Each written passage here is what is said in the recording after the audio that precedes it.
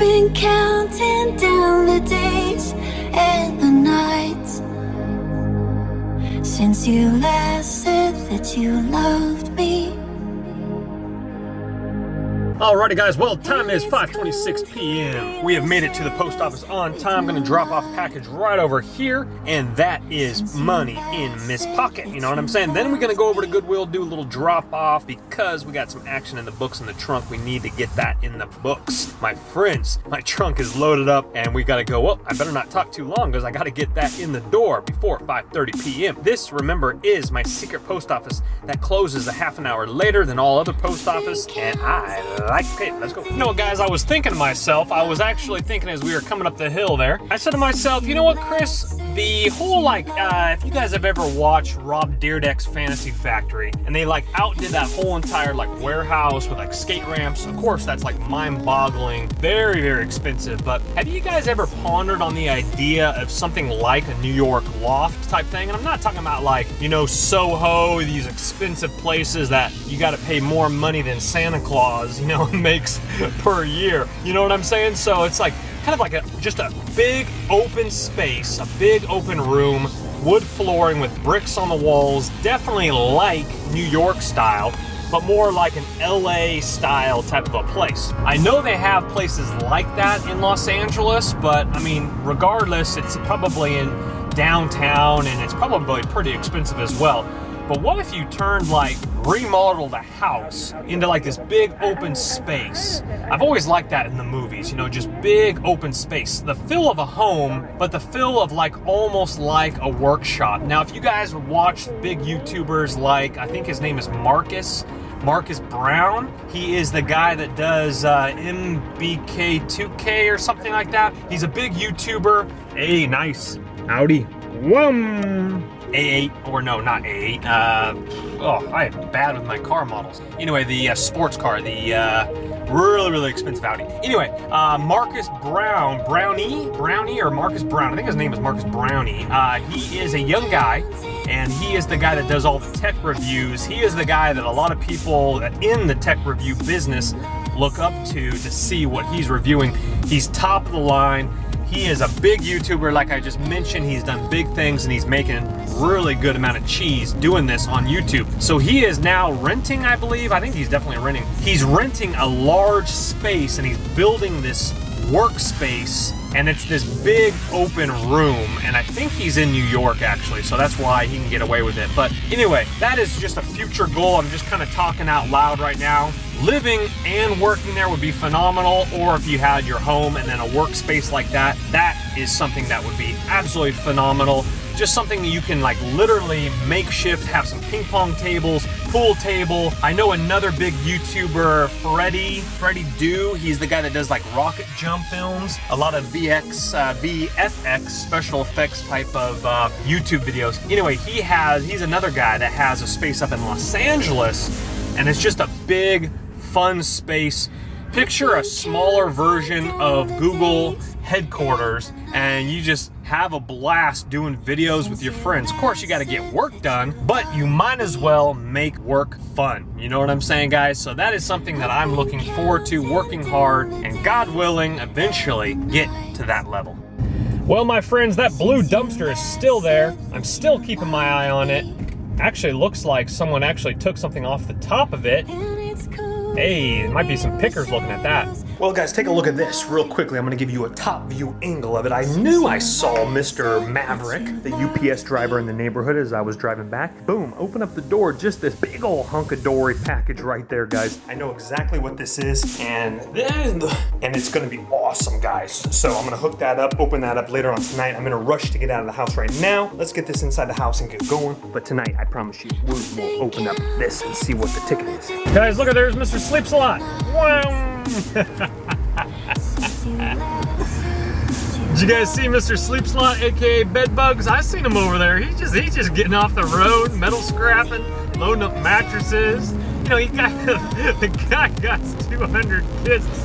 Oh man, I always mess with him. You know what I'm saying? He has 2 kids, but you know what I'm saying? We're like, hey man, what do you got? 20 kids to feed? Oh, my friends, my friends. All right, we got some stuff in the books now. We're heading down South County, my friends.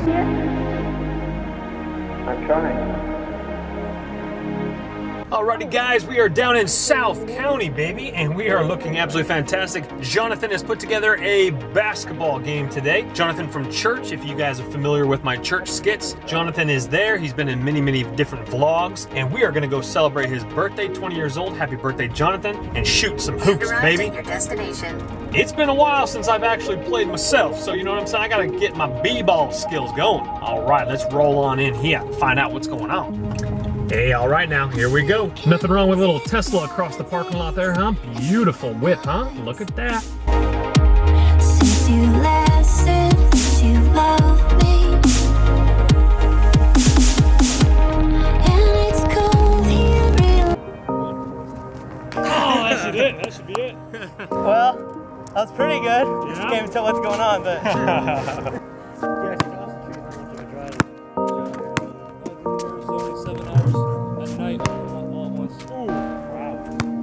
Yeah, so you're used to It's hot in the desert. I want to drive in the daytime. No.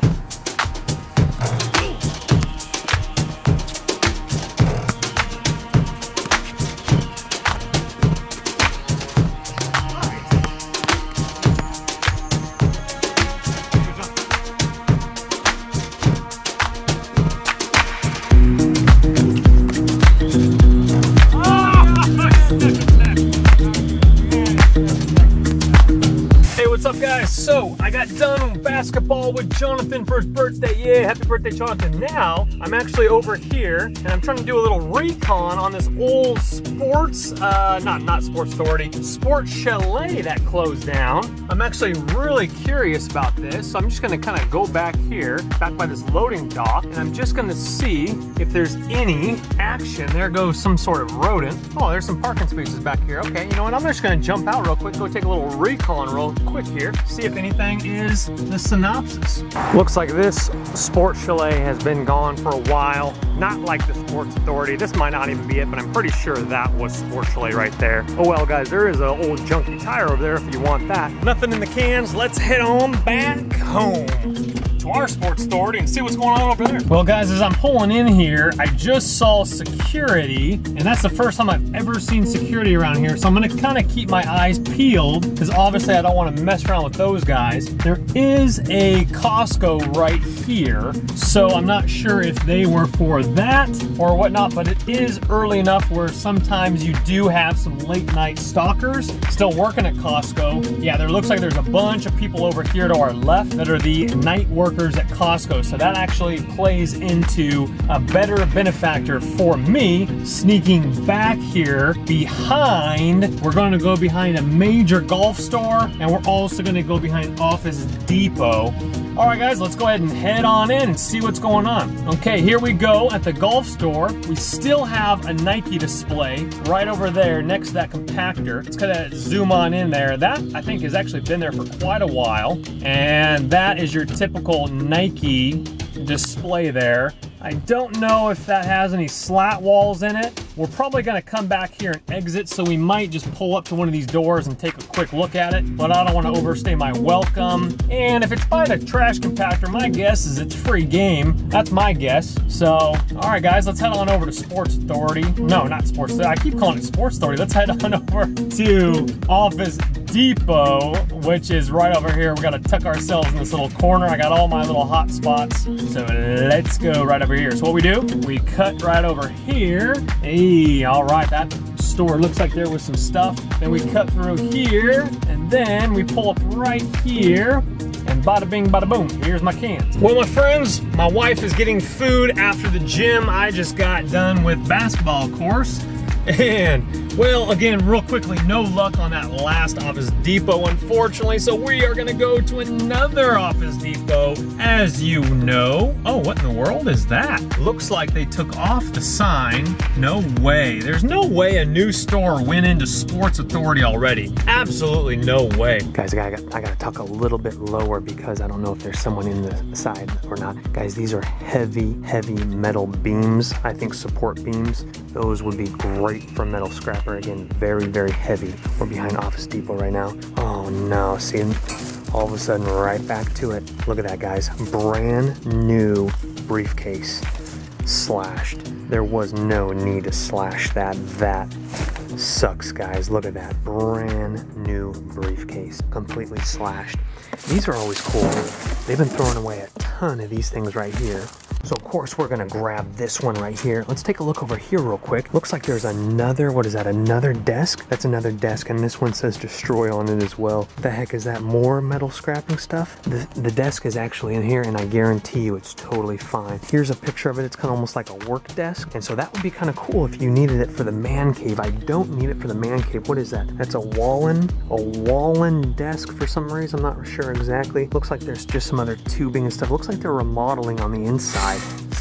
But again, guys, that's a full-blown desk. That's probably, my guess, 150, no more than 200. It doesn't look really top of the line right here. Here's the dimensions right here, 47, 23, 30, like a workshop desk type thing.